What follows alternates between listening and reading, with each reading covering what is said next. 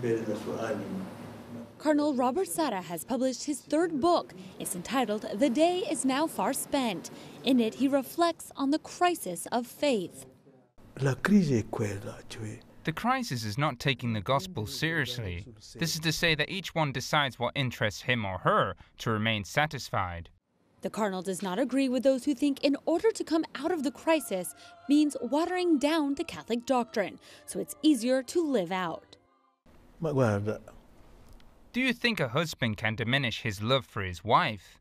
How can he diminish it? Can a woman diminish her love for a husband? Our relationship with God is a relationship of love. Doctrine is not a rule. It is an expression of love. In love, the details are very important to express our affection. If we simplify it, we are no longer in love. Robert Sarah was born in Guinea-Conakry 74 years ago. He thinks Africa can help heal Europe from the spiritual crisis it's experiencing.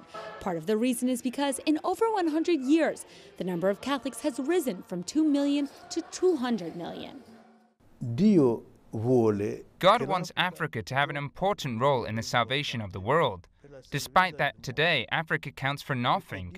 It is despised economically, politically, and scientifically. However, God takes what is nothing to show his power.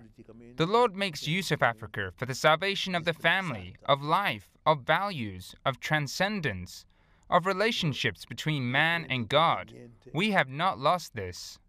The book, The Day is Now Far Spent, closes the trilogy that began with God or Nothing and continued with the power of silence. Although this trilogy is finished, he says he's already collecting material for a new book.